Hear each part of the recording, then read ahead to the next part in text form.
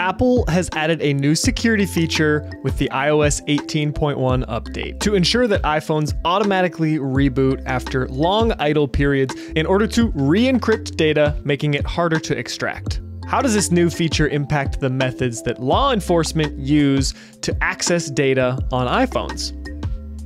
There is a new phishing tool that enables the mass targeting of GitHub developers through personalized emails, using platforms like SharePoint to cleverly bypass traditional email defenses. North Korean hackers have crafted trojanized Flutter apps to infiltrate macOS security, temporarily bypassing Apple's robust defenses by using legitimate developer IDs. And finally, if you stick around to the end of the episode, we're going to be going through what the FBI, NSA, and other cybersecurity firms have identified as the top 15 vulnerabilities that were consistently exploited by cybercriminals in 2023. You're listening to the Daily Decrypt.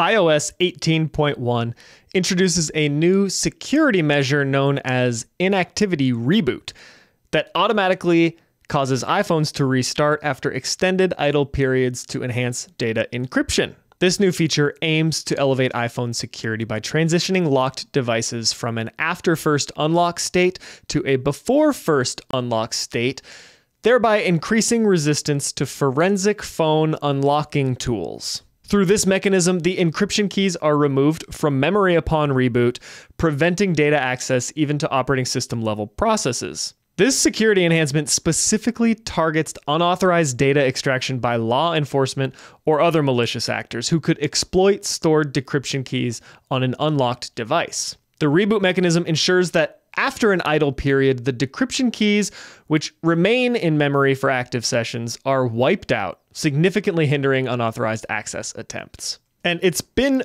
recommended many times before that phone users and other devices should do frequent restarts. It has a bunch of different effects, from kicking out active malware actors who didn't build, restart persistence.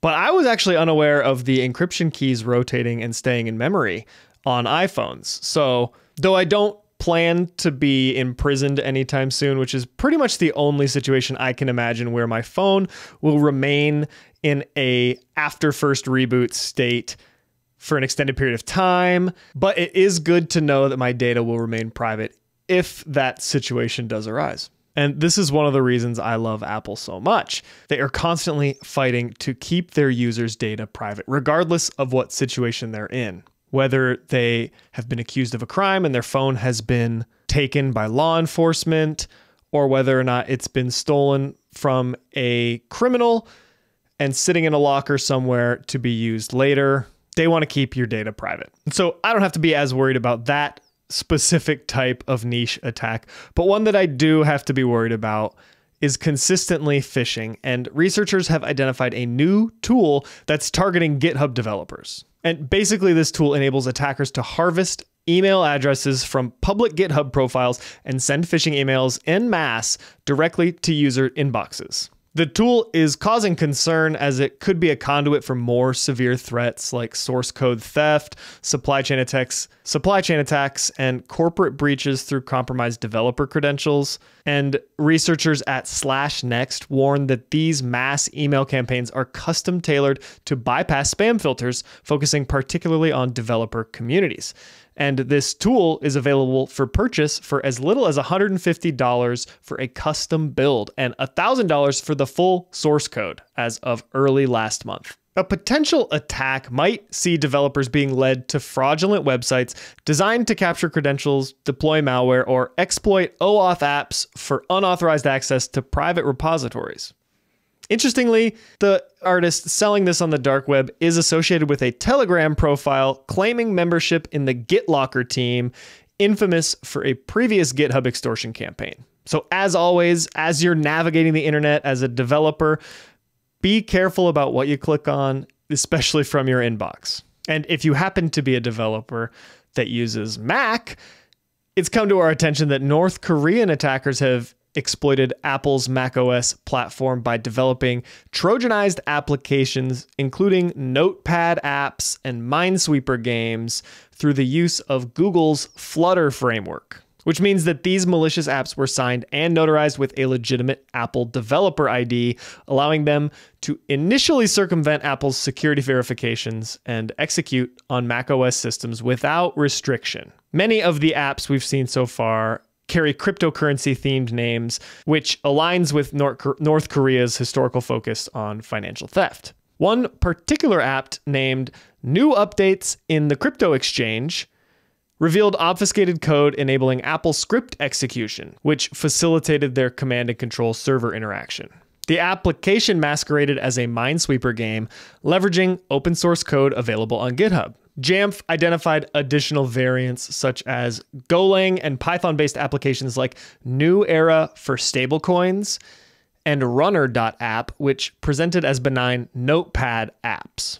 And Apple is continually revoking these certifications of these malicious apps. But, once something's out there, it's really hard to take it back. If you've installed one of these apps or something fishy, even from the Apple Store, do a quick Google search and see if anything's come up. Or maybe stick to the popular developers of Minesweeper and other notepad-style apps.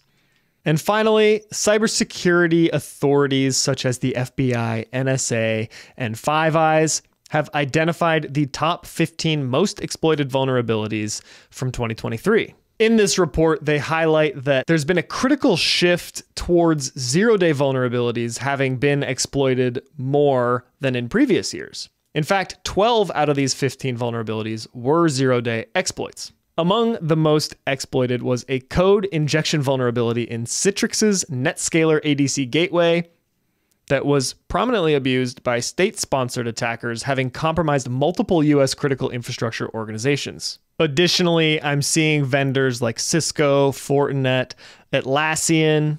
Of course, there's Apache with Log4j2. And the types of vulnerabilities are the OWASP top 10. But we've got code injection, buffer overflows, privilege escalations, command injections into web UIs, SQL injections.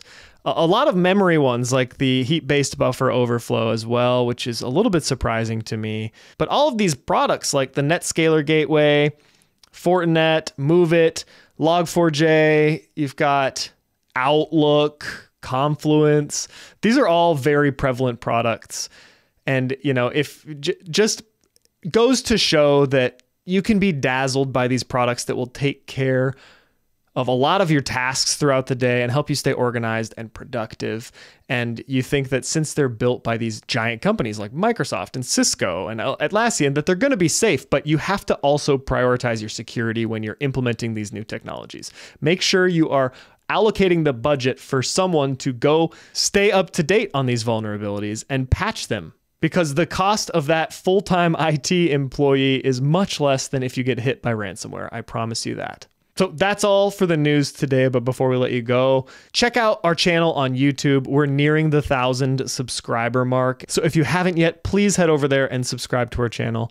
It will really help people discover this podcast and get their cybersecurity news in a short form, straight and to the point, personable way. So thank you so much. We couldn't do this without you.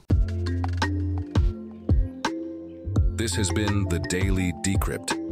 If you found your key to unlocking the digital domain, show your support with a rating on Spotify or Apple Podcasts.